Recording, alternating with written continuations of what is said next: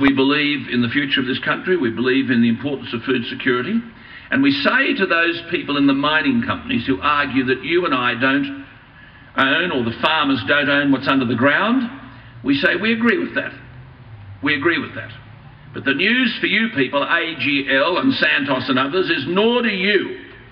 That stuff is owned by the people of Australia. And just because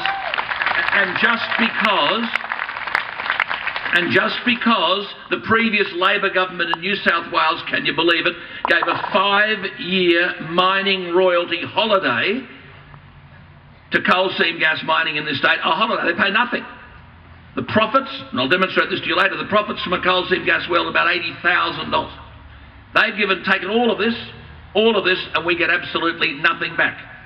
Now, of course, the O'Farrell government, we welcome Prue here, who's done a hell of a job in an impossible portfolio of community services, but she is aware, she's seen it firsthand. The O'Farrell government was elected with a thumping mandate to do something about this.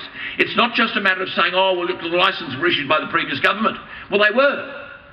And you've got political power to do something to make sure that these people, we're not saying you can't mine, stay away from prime agricultural land and stay away from urbanised land. That's all, you go somewhere else. But the reason they want to come to Bowral and the Southern Highlands and Gunnedah and the Darling Downs is all the infrastructure's in place. When Andrew Forrest wanted to mine for export ore to China in Western Australia, he went where no one had ever been. He had to build the railway lines, he had to build the roads, he had to build the homes where workers would live. They don't have to do any of this. That's why they want to be here rather than out there where no one lives. They want to come here because the job is already done for them. Someone else has paid the infrastructure costs.